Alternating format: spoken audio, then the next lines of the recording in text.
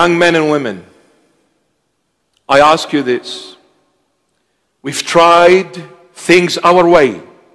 We chose to live our way, not God's, not our parents'. I ask you with an honest answer, and I'll leave that with you. Where did you end up? Hurting yourself, destroying your future, and getting somewhere feeling absolutely empty, void, lost, no sense of direction any longer.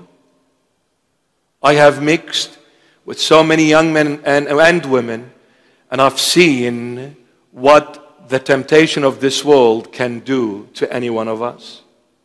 It can destroy a human, because the world is placed in the bosom of Satan. I can assure you, Satan does exist. And his only problem is this stunning and breathtaking, this beautiful, gorgeous Jewish guy. His name is Jesus. His problem is with the Lord Jesus, no one else. But when you meet the Lord Jesus on the other side, then what is happening in the world is a laughable matter.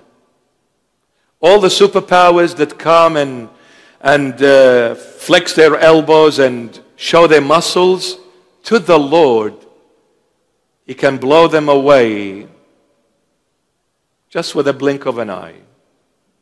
And He will. We need to change our life. Stop just thinking materialism. Think spirituality.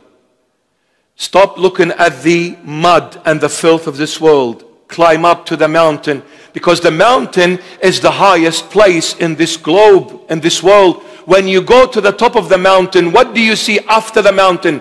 Heaven, the sky. When you look at the sky on a clear day, there is purity, there is holiness, there is sincerity, there is dignity. It's high, it's elevated, it is exalted.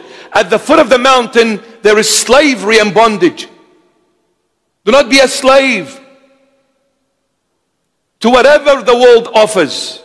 Step on it and climb up.